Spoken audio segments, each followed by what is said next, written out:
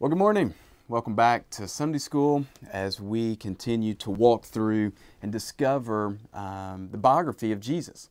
What an exciting time to be learning and to be studying as we are under quarantine and under these peculiar days. And so what a comfort the Word of God is to us and our families. And so this morning we pick back up in Jesus's story, or Jesus's context of where he is in life. And so this morning we find ourselves in Luke chapter 4, verses 1 to 13. And so as we begin, I want to ask you, have you ever been tempted or allured to do something that maybe, given time to think about it, you wouldn't participate in? And so this morning, we are going to look at the temptation of Jesus. And so last week, we looked at and studied on Easter Sunday the resurrection narrative from 1 Corinthians perspective. And this morning, we go back to the Gospels and pick up where we left off the week before on Palm Sunday when we looked at the baptism of Jesus. And so this morning, we pick up in an episode that follows the baptism of Jesus. And so we got to remember, as we're looking at the Gospel books, and as we look at the descriptions that are laid out for us there in each of the Gospels, we see that they all are telling the same story, right? But they're not telling every episode of Jesus' life, right? Because most of the Gospel books have about 20 some odd chapters, and that's not indicative of 20 some days of Jesus' life. And so we know that, but sometimes we lose sight of it, and we think that every episode follows the preceding chapter or the preceding verse. And so today, I believe that we do see this come quickly. We're not told that it comes exactly after the baptism, but I think it comes pretty quickly after that, because in Luke chapter 4, we see that Jesus, full of the Holy Spirit, returned from the Jordan, right where he was baptized, and he was led by the Spirit into the wilderness. And so as we read those verses, right, some things automatically go up, right? I talked about a few weeks ago in the Jordan that in the wilderness is where the Jordan is placed,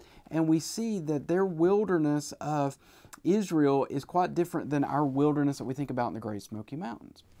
And so Jesus goes into this wilderness, and we see that he is led by the Holy Spirit, right? And so we see here that the Holy Spirit is guiding Christ and guiding Christ into the wilderness. And so as we have been journeying through all of Scripture, what do we think about when we think about the wilderness?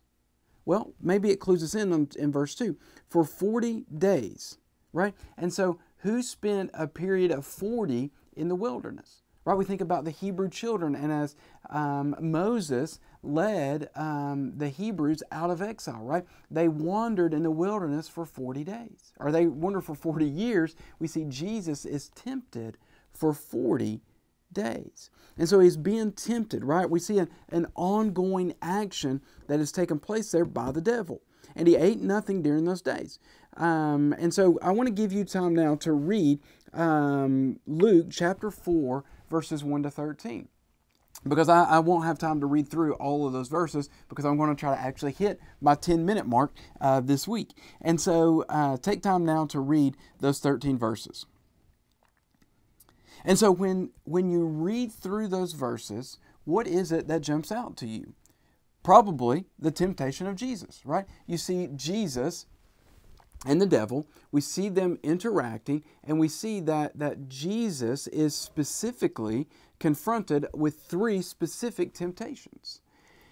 And the thing that I want us to contemplate this morning is, are you and how are you being tempted? Because our rhythms of life are somewhat altered in this time of our life. And so maybe we're facing new temptations that a month ago were not temptations, because we weren't in this rhythm of life. And so, one, I want us to see that our Savior identifies with us, right? We have verses like Hebrews 4:15 that tells us that Jesus has been tempted, right? We see 1 Corinthians 10:13 that talks about that there is no temptation that we are put before, that by Christ we don't have the power to come out of. And so I want us to see that the Holy Spirit led Jesus into the wilderness. And I want us to understand that it may be for the glory of God and it may be for our good that we are led into temptation. Now we know, like the verse in James 1, where God does not tempt us, right? But we do see that God puts difficult days before us. He puts challenges in our way, right? Because we are called to be light in a dark world. And so I wonder, what are the temptations and the trials that are before you? We see three specific episodes. We see three specific temptations laid out to Christ. And we see that Satan uses and twists Scripture to try to allure, to try to tempt Jesus. But what is the response of Jesus? He responds with Scripture accurately. And so there are many in our day that will take things that sound good and try to put them in our way. Like I was talking to an individual just yesterday, talking about how music can be deceiving. Even Christian music can be deceiving. It can be under the guise of Christian music, but not have a biblical message. And so we need to be discerning in what we are reading and what we are putting in, right? And how we respond. And so we see Jesus model perfectly for us how we are to respond when we're tempted.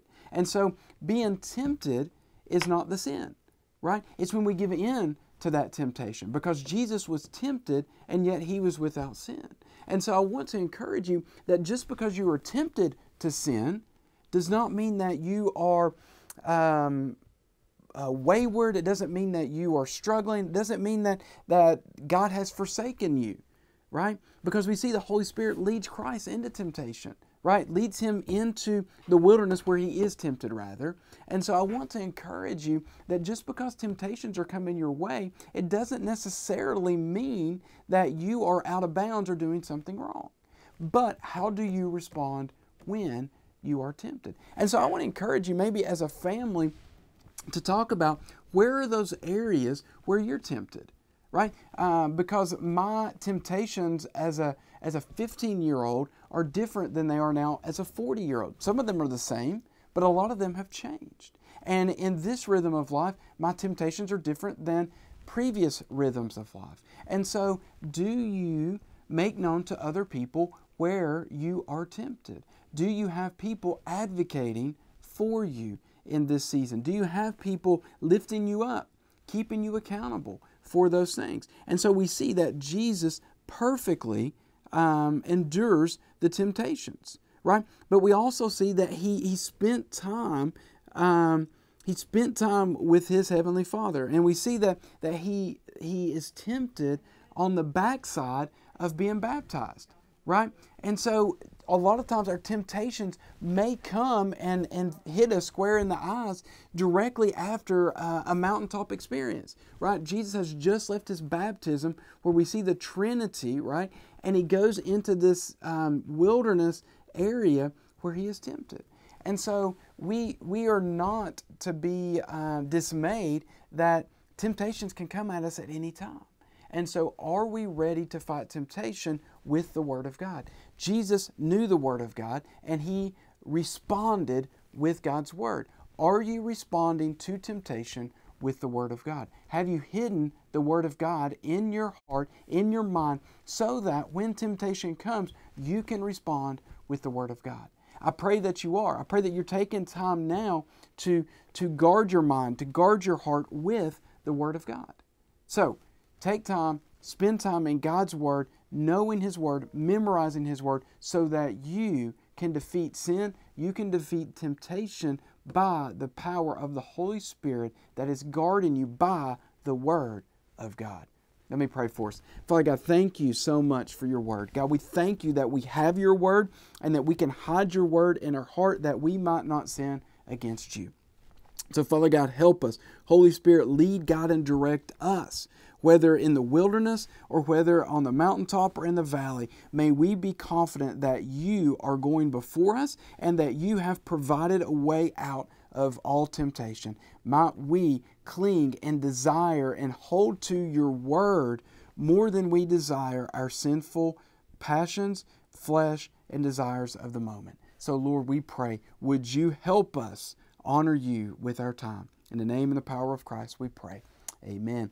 Amen. Thank you guys for tuning in. Don't forget to check out the resources and also to check out what John and Tara have this morning for you, and pay attention to what the pastor's preaching and teaching. We love you. We miss you. We look forward to seeing you soon. God bless.